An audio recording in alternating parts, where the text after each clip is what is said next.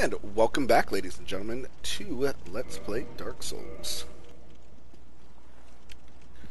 So last time we defeated the Capra Demon, and we got his key to the depths. That is the next area for us to go. So if you do not want to do the Moonlight Butterfly, and you have a dex build, this last area is going to be pretty easy, especially if you buy that enchantment that I bought. That's going to make the area a lot easier. And for dex builds, that's what I would highly encourage, is that until you get the spells that you want to,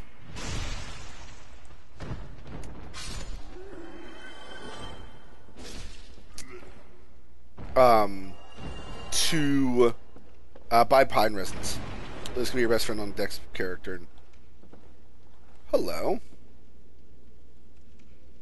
Hi. I can see you. Huh, must not want to be your friend yet. We will have to go and change that. Be our friend or... Oops. Be our friend or die.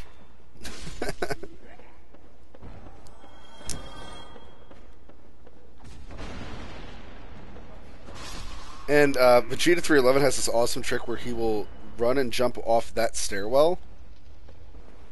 But what I prefer to do, if you just kind of like walk right here, I always aggro her.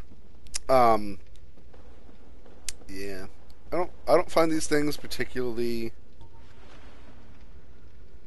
deadly, but here she comes.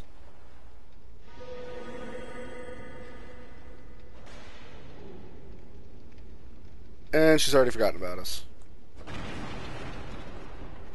But Hidden Body has an effect very similar to an item in the game called the Fog Ring. I will be showing how to get that. It's a really good ring for, if you prefer to be stealthy. It turns down the aggro radius on enemies.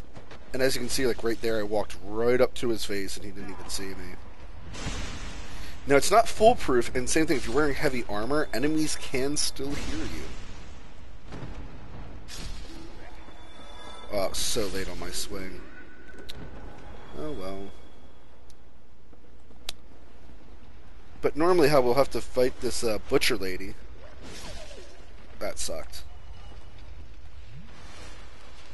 Is you would come down here and then she and her dog will attack you in tandem. She's obviously the bigger threat, but the dog's a lot faster, so take out the dog first, is my advice. She can be backstabbed or parried. So that's another big piece of advice. Oh man, I meant to more. Nah. Guys, I might have to do... No, I can't do a jump cut. Well, I can, I just don't want to.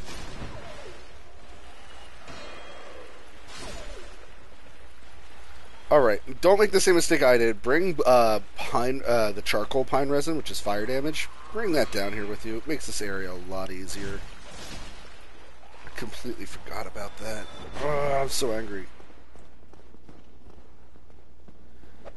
So these butchers, they have a meat cleaver in their one hand, although you can't get that from them. Actually, you know what? Come to think of it, you can't dress like them. You get their headpiece and their weapon, that's it.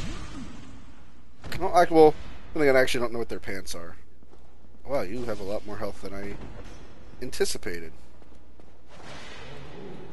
Into the waters with you. There it is, the sack. And we'll wear that for comedic purposes. It doesn't really do a whole lot. There are the stats on it. They're pretty terrible. No reason not to wear this thief mask instead of a sack. Bloodstained Patchwork Sack by the Undead Man-Eating Cook, lurking in the depths. 2 eye holes have been haphazardly cut out. It is unexpectedly soft and comfortable to wear, but it is probably near meaningless in terms of defense. Yes, it is. You. Yes, you. Here, over here.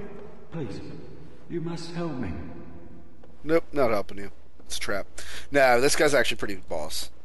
So we are going to roll through all the barrels. Now, do you have to destroy every barrel? Yes. Yes, you must. Make as much noise as frickin' possible. And that's something that actually does make me a little upset in terms of programming, and I think that they tried to program this in, and I don't know if it's a programming error or what, but... Thank you. I would have been in supper without you. Been eaten alive. I shudder to think. Thank you. Thank you, dearly. I am Laurentius, or the Great Scroll. I will not forget my debt to you. Oh, hello there. I'm fine, thanks to you. So there we get Laurentius of the Swamp. And if you read the description at the beginning, you know that that's a pyromancer. So here was the programming issue I was talking about, is that this butcher will only jump down, the one that I was waving at earlier. She will only jump down after you once you reach this point over here, or if you're coming up backwards for any reason. There is another area that I... Oh, this is not good. No.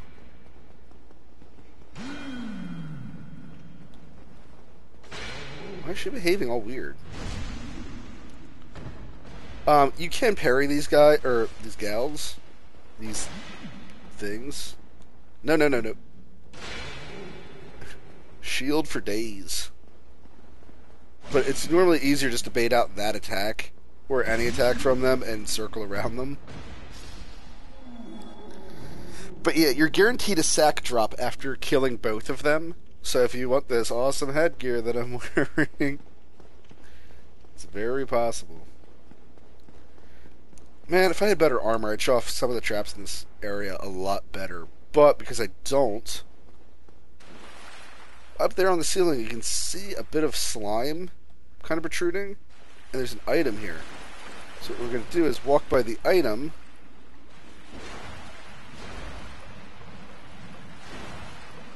Wait, you know what? Maybe these things are somewhat weak to magic. Yep, somewhat. Enough that I'm not going to have to worry about them as much as I thought I was gonna.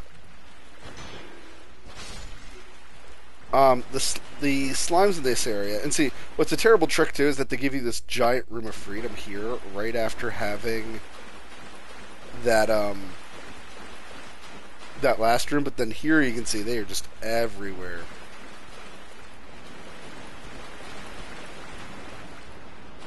So what we're going to do here is we are going to take advantage of our spellcasting ability.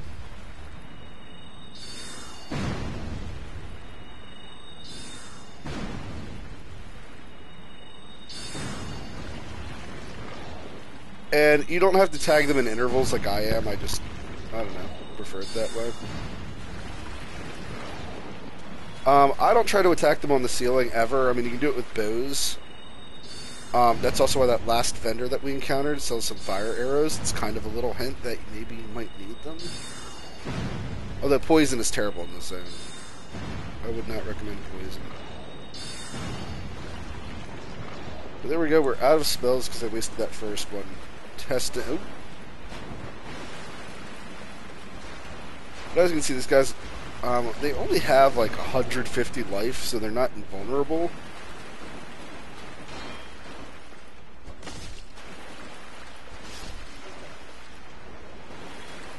But we're going to come in here. We have the master key, which allows us to come in here. Otherwise, you have to get the sewer key, which I will be showing off where that is.